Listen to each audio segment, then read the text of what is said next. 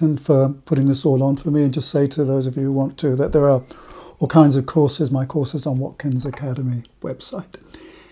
Anyway, so in this session we're looking at how to make holy water and how to bless a candle. I want to say one thing kind of philosophically, first of all. One of the things that I'm about is trying to deconstruct the pomp and the control mechanisms of organised religion, organised ceremony, patriarchal setups in the world of magic and Wicca and shamanism, and the priesthoods of the various faith communities. Without exception, almost within them, you'll find when it comes to blessing things, objects, candles, holy water, people, it's done with a certain amount of just a little bit of pompous ceremony. And the pomp is okay for being theatrical, but it puts a lot of people off doing it themselves, partly because they think they may get told off because they shouldn't be doing it, because a priestess should be doing it, and partly because they feel they should have that kind of strong, loud, theatrical presence to do that work, and that is not the case. In actual fact, the work of blessing is done most easily and most effectively when you're humble and your attitude is quite small compared to the hugeness of the cosmos. The basic principles of all blessings is the same. You probably know it already, but we'll just go through it. Here you are, little human body, little compared to the size of the planet, tiny compared to the cosmos. And out in the cosmos, in the universe, there are these vibrations, these energies, these harmonics. And the art of blessing is that we little folk connect with these fields of energy, and we attune to them, we get connected to them, and we bring it through and put it into something. We bring that energy through and we land it into something. So we've got two relationships going on here. We've got one is a little nightlight. We've got a relationship with the candle, and we've got a relationship with this huge energy field out there that we want to bring down through us to bless the little candle. So there's a starting point of politeness, diplomacy, which is to regard both this little thing, which is the candle, and the big thing, which is the energy field, as alive and having consciousness. So when you're blessing a candle or blessing a water or blessing the salt that goes into the water that makes holy water, you're actually saying hello to the candle itself. In my case, I tend to go, oh look, there are molecules, atoms of wax in the candle, and it's alive. I can't see it with my ordinary eyes, but I know that it is alive. And basic shamanic magical principles, we recognize that everything is alive and has its own form of consciousness. So I'm looking at this little candle, and privately I'm going, hi candle, how you doing? Hello little molecules in it. I'm greeting you. I'm being polite. And in that politeness, I'm setting up a connection with this object. I could do it very quickly, hello candle, bless, but behind it, there's a practice of, oh, okay, this is a thing that's alive and I am in rapport and in relationship with it. Equally, the blessing is coming from this huge energy field. And for the sake of this particular session, we'll say that the energy field we're seeking to connect with is pure, positive, benevolent love. There are loads of other energies out there, but in this case we're just going pure benevolent love, the love that's in the heart of the goddess, in the heart of God, in the heart of spirit, whatever you call all that is, the great mystery. So the trick is that you pause. I'll go through this quickly now and then we'll do it much more slowly and we'll do it all together. So you pause and I go, hello, I'm opening to God, to spirit, to goddess, to the unconditional love you use, whatever thoughts, language that you want. And just the mere idea of it is enough to make the connection. You may be in a terrible mood. You may be very neurotic. You may be feeling wound up and depressed. But the mere fact that you're saying, hello goddess, hello God, hello spirit, hello unconditional love, is enough to light a little candle in the darkness for you and connect you. You go, hello God, hello goddess, whatever your naming is of that field of energy, and you open yourself up and you have a sense of it coming down through you, and people use their hands normally, but you could hold it to your heart, and you just allow the vibration to come through you, the resonance to come through you and into the candle. And you just hold it over the candle for the moment, and you visualize the energy going into the candle and every little molecule and atom in it vibrating with the blessing. In a church, in a big ceremony, there will be a kind of rigmarole about talking to God, to Christ, to unconditional love, and doing a whole load of movements and bringing it down and through. I suggest to you, and in my experience, it's just as effective to just go, hello, unconditional love, the benevolence of the universe, come through me and into this candle. And just have a sense of it going in to the candle. So let's just do that very quickly, everybody. I asked people to bring their own candles. If you haven't got a candle there, use any object. It doesn't really matter. And just close your eyes. And just know, just because you're alive, that you're connected to the unconditional love that exists in the universe and the cosmos. Can you hear the crows outside my home? They're excited by this work. So they may quieten down in a second. I think they're joining in. So let's start again. Close your eyes and just in your heart, in your mind, just go, yes, there is benevolence in the cosmos. There is goddess, God, whatever you call it, unconditional love in the cosmos. And just by thinking that, you connect with it. Being connected with it, some of the energy comes down into you, just happens, flows into you, and take your hand, right hand if you're right-handed, left hand if you're left-handed, place your palm over the candle, and just allow the sense of the energy to come through your palm and into the candle, into the wax of the candle, and have a sense of every little atom, every little molecule in the candle, every little elemental spark in the candle lighting up with a blessing. And you do it for as long as you feel like it. 2 seconds, 5 seconds, 30 seconds. And that's basically it. And then when you light the candle and it burns, as it burns, the blessing will come out of the candle. Even if what I've just said is complete delusion, psychologically, it's a lovely thing to do. It's a lovely way to do a blessing.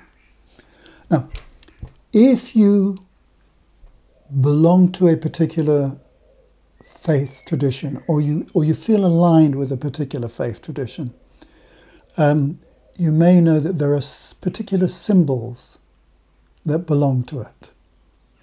So, for example, if you're into magic and Wicca and a certain form of paganism, you may be into the 5-pointed star, the pentagram.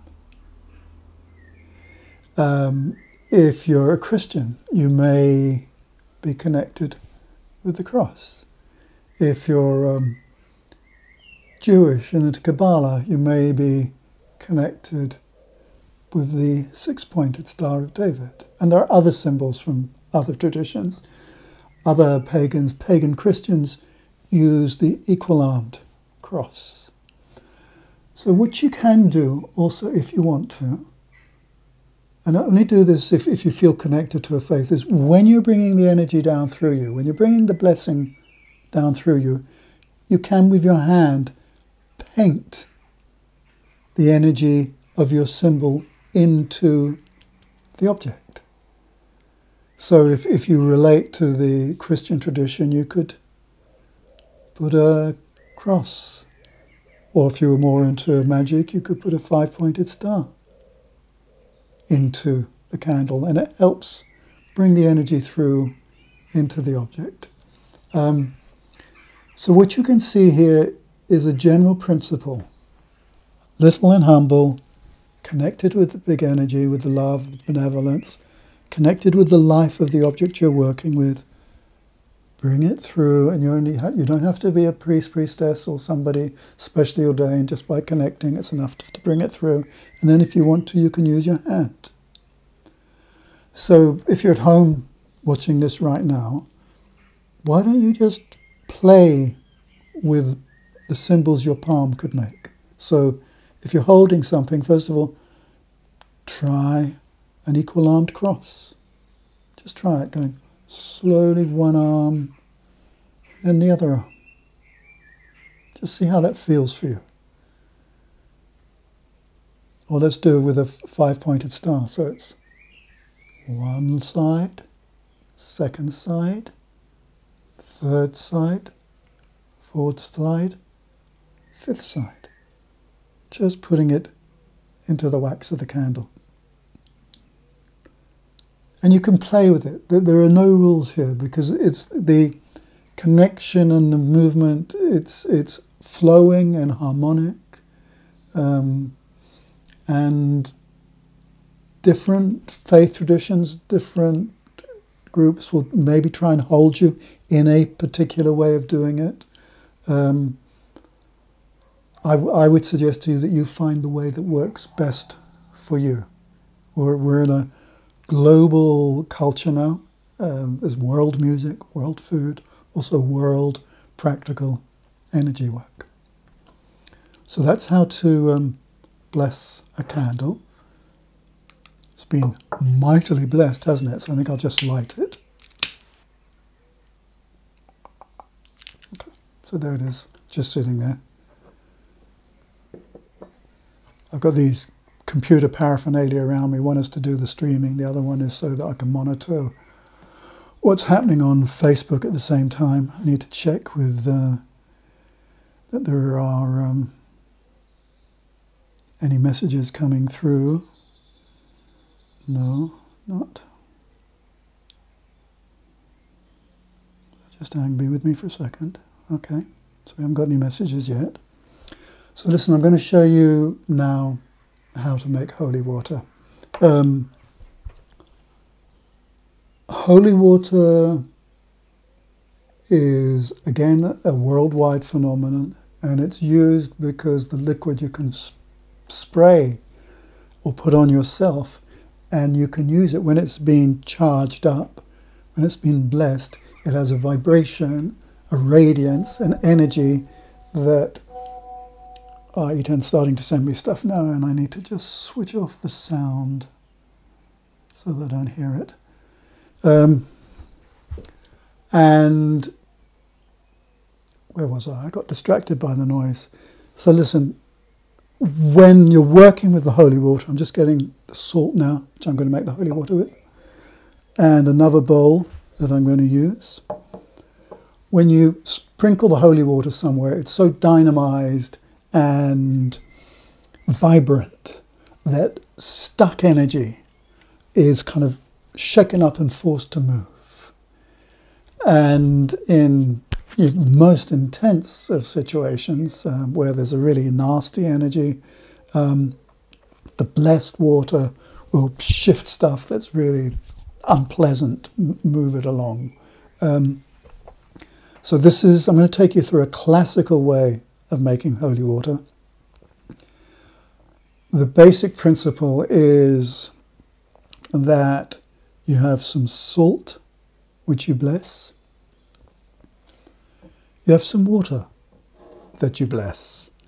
And then you take the salt and you place it in the water, and it's kind of a double whammy. It's an amplification of its power. You bless the salt and you bless the water separately. In each case, you address the water as if it were a living creature. You address the salt as if it were a living creature. And you bring the blessing through you into the salt and the water, maybe using hand movements. I'll tell you a funny story. I once was in a group teaching this, and I was teaching it this way, the way I'm teaching you. And I said, look, I'm going to use Christian language for this next bit because it works for me. But you don't have to use Christian language. You can use pagan language, Sufi language, you can use Kabbalistic language, you can use Buddhist language, you can use Hindu language. And so I blessed the salt and the water using Christian language. And two members of my group were absolutely outraged that I was doing this, and wanted to stop me. And one of them was a Catholic who thought I was blaspheming because I was taking over a role that was only the priests were allowed to do it. It was a form of blasphemy, me doing what priests do. And the other was a hedge witch, Wicca person who was outraged that in a circle studying energy work I would bring in Christian language. So there was the pagan over here attacking me and the Christian over here attacking me.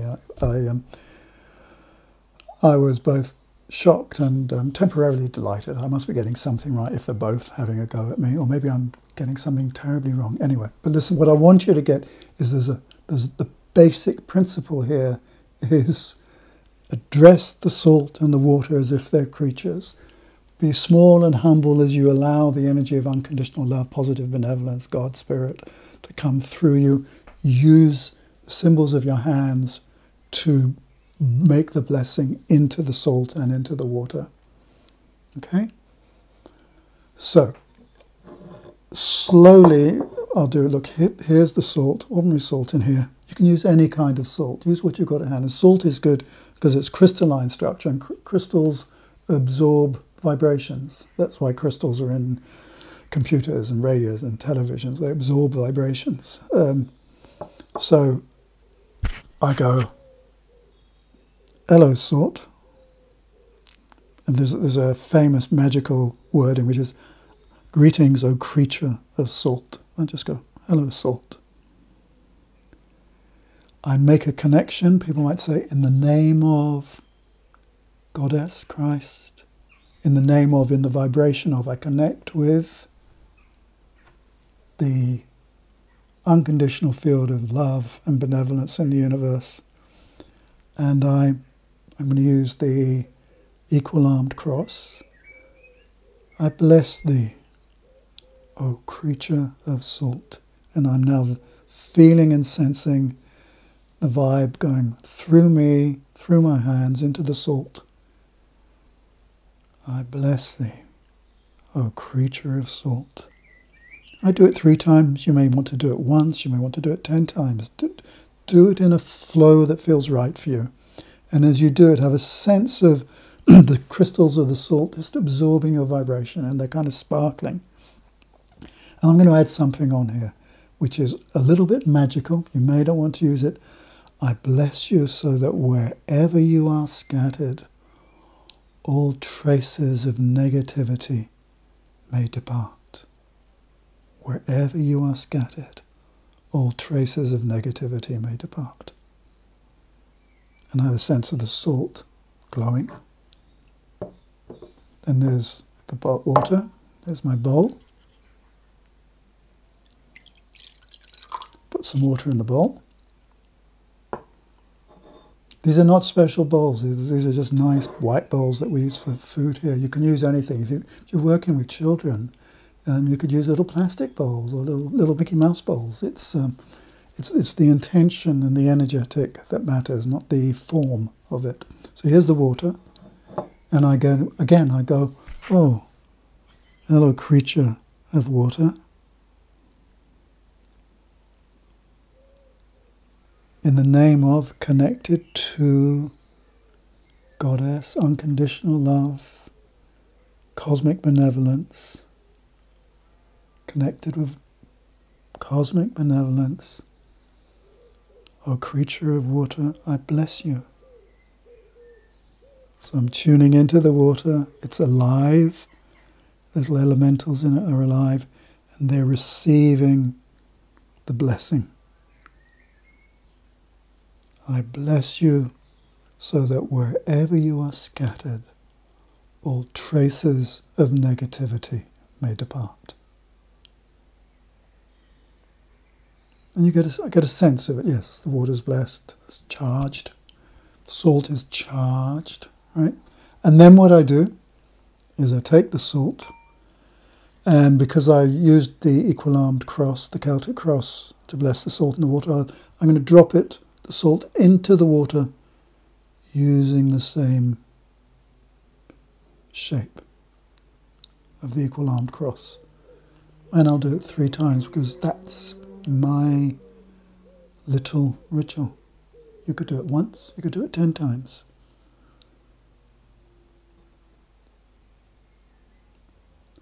So I bless the salt, I bless the water. I've now put the salt in the water using the same symbols, and now I just once again give the water a final blessing. Bless you, water, salt, holy water. Wherever you are scattered, all traces of negativity may depart. I have a little sense of gratitude, thanks to the water and the salt and Goddess, God, Spirit of the universe. And now I have holy water. And just using my fingers, I will just sprinkle it wherever I want it to go in order to move energy along. If you've got children, children love sprinkling the water. How long will it stay charged, people ask. I don't know, a couple of hours, maybe it will hold its resonance. Maybe longer if you bless it again. I have no hesitation when I've done the cleaning I want to do to pour it out in the garden, because I always make some more.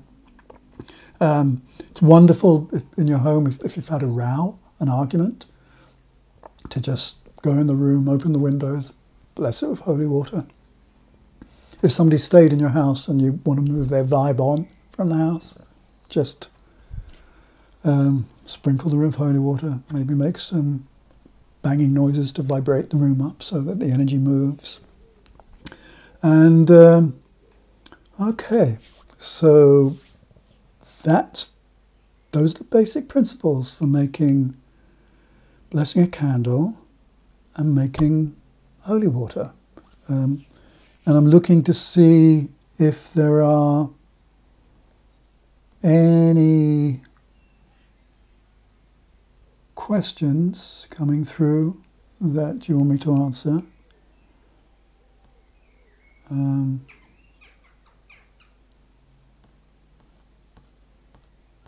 So I'm going to ask Ethan, who's my wingman, whether he's WhatsApping me, to see if there's anything else you need to know.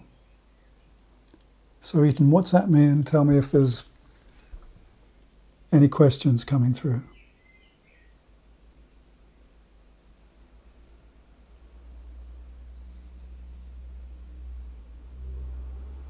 So I'm not seeing anything. So there you go. How to make holy water. Oh, here we go. The first question's come through. Yay. The question, can you bless Other liquids. Can you bless soap?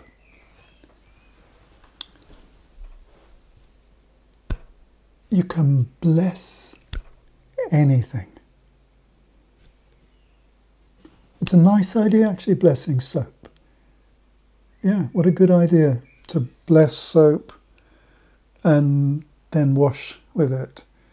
You'd need to, I was just imagining, if I were blessing soap, I would need to have a sense of the vibe that's coming through me, going all the way through into the center of the soap, and not just being on the outside. Yeah, that's what a good idea, bless soap.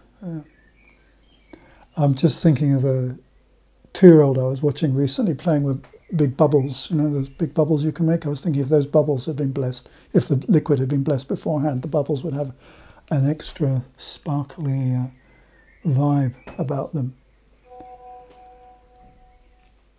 Somebody's asked, is this just a placebo effect? Is it just psychological? I think that's a great question. Is what we've just done in terms of blessing just a bit of diluted stuff to make you feel as though you're in control of stuff that can't be controlled? And so yes, there's a psychological benefit to it. Of course there's a psychological benefit to it. But you know, let me be a bit pompous for a second. I am in my early 70s. I have a doctorate from the London School of Economics. I have 26 books published, including a couple of academic ones. I'm not stupid. I also did 3 years psychotherapy, blah, blah, blah. And I'm absolutely aware of the possibilities of delusion and projection and imagination. But I'm also empathic and sensitive and can feel things. And I'll tell you, holy water works. It really works. Blessing a candle also works. You can feel the vibe, and it's not just a psychological placebo effect. That said, I've got one tiny brain cell going, oh yes it is, but I've got 99.99% of my brain cells know my experience is that it's completely real. Here's a cheeky question. How would you bless a drink, a libation, any differently? Well, do you know, I've never thought of blessing a drink. I think in a sense, isn't it? People bless their food before they eat, don't they, with a grace. May this food be blessed. And may this drink be blessed. And I think it's a good idea. I'm kind of shifting us sideways. And it's a good idea to bless medicine. It's wonderful to come to look at your medicine, your aspirin, whatever it is, and go, hello, creature of aspirin, and bless it. Again, it's there's a placebo effect, yes, but there's also a relationship with the medicine which may help. Yeah, but I'd be careful about blessing alcohol, because I think alcohol is a challenging drug in our culture. It's a lot of fun for a lot of people, and it's also very damaging. But wine is at the centre of the Christian Eucharist, isn't it? With this huge blessing on the wine. So you can see I'm conflicted about blessing drinks. Here's a question from Tom Minter. Hi, Tom. How could we best incorporate sound and frequency, such as tuning forks, singing bowls, and tincture?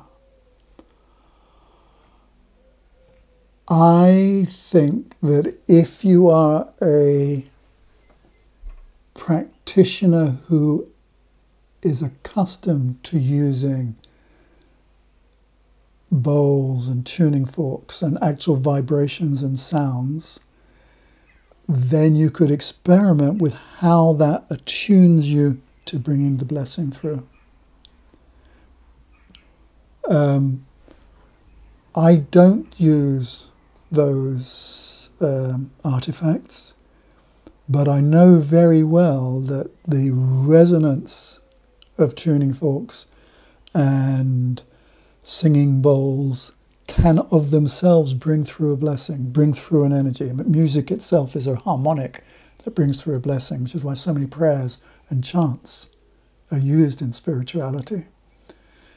And we know, don't we, that in many ceremonies, people will sing and chant their invocation that connects with the energy and brings it through.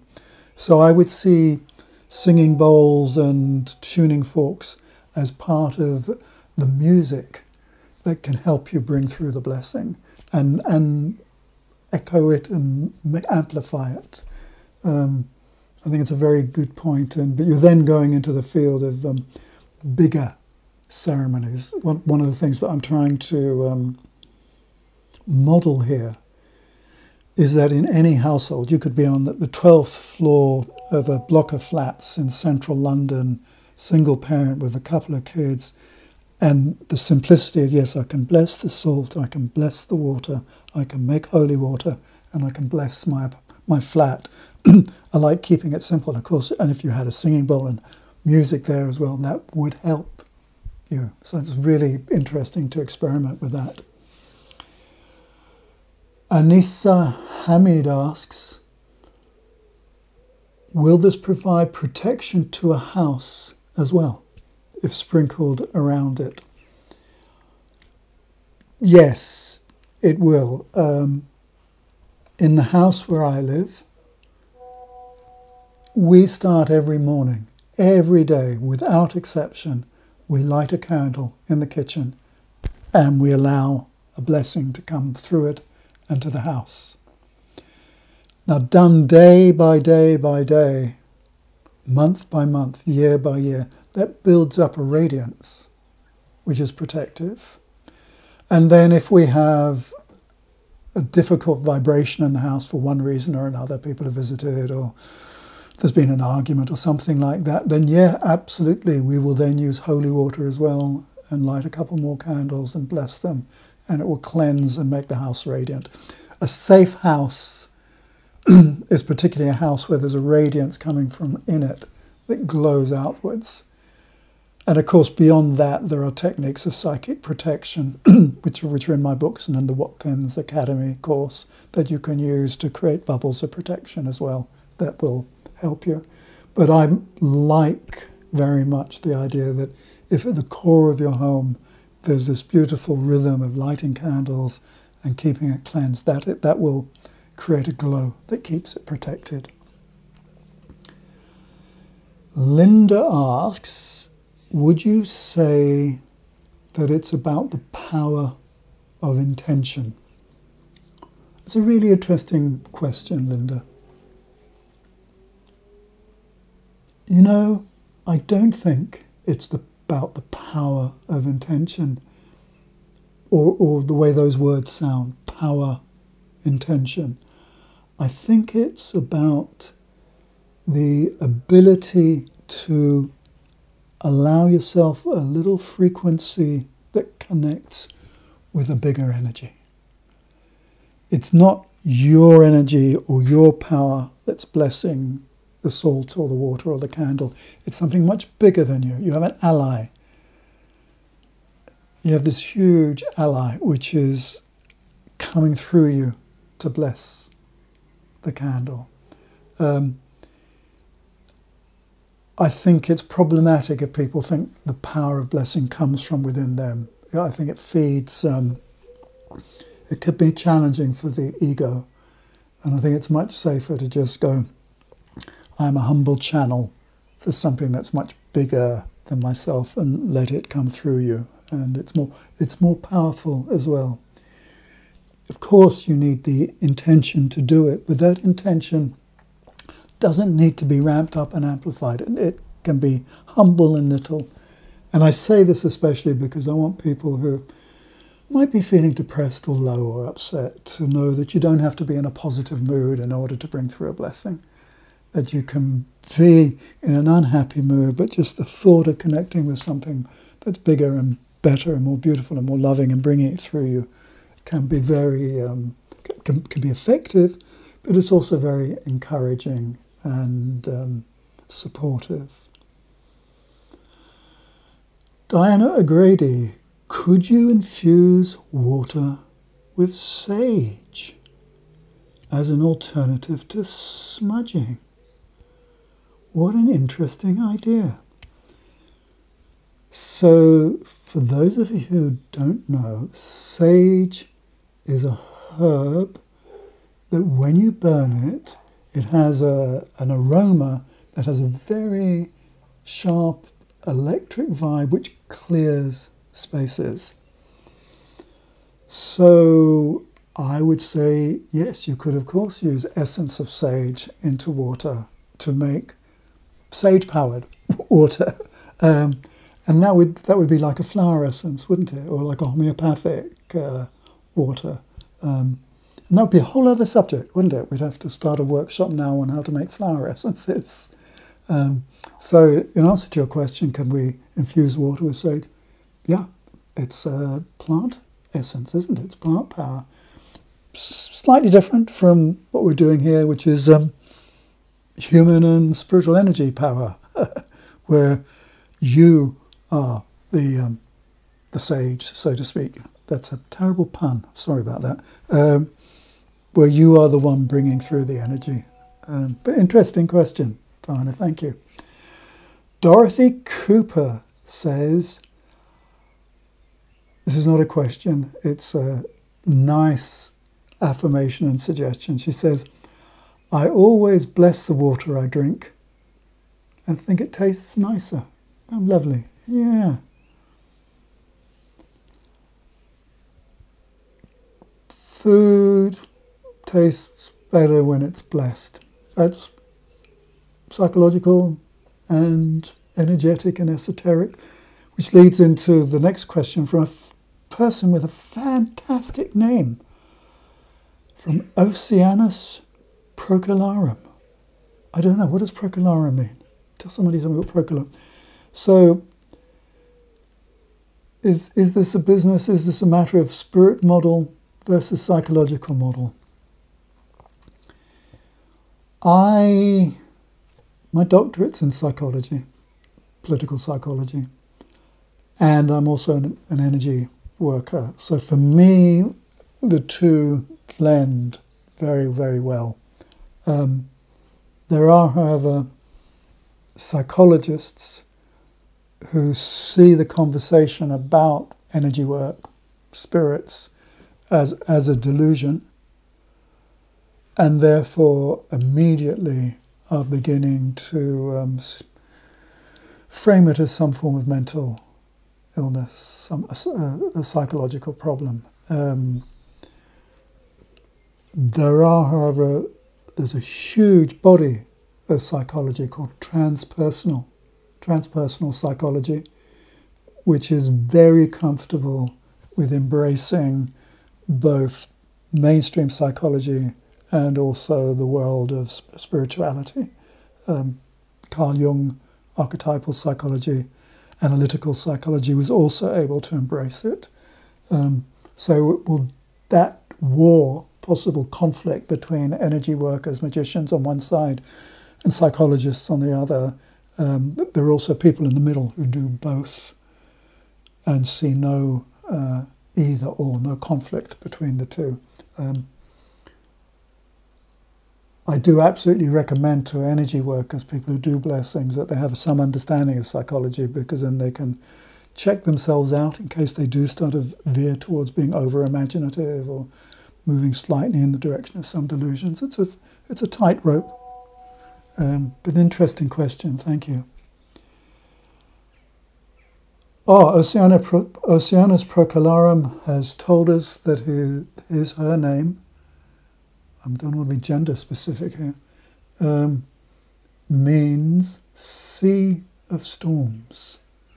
That's a invocative name to call yourself, isn't it? Sea of storms. So there we are. We've moved from little bowl of blessed water to a sea of storms, to an ocean of bliss. So I think we'll end it there. I hope you've enjoyed and found this free session courtesy of Watkins helpful. There's loads of other stuff that's useful on the Watkins Facebook page, and Watkins Academy has some wonderful courses. Watkins Wisdom Academy has some wonderful courses on it too, including a couple of mine. So there you are. So the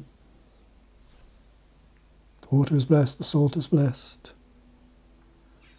We've blessed a candle.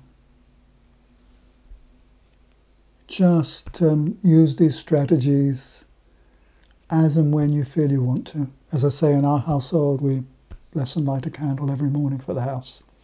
And making holy water is something that I've done with my children in the kitchen, with them just standing around. So I don't do it as something extraordinary or special. And I hope this has encouraged, empowered, and deepened your own practice. So I wish you lots of love, and blessed be.